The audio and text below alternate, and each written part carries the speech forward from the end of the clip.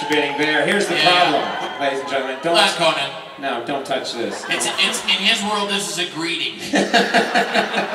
Here's the problem. It's a little unclear whether the bear is legally allowed to be here tonight.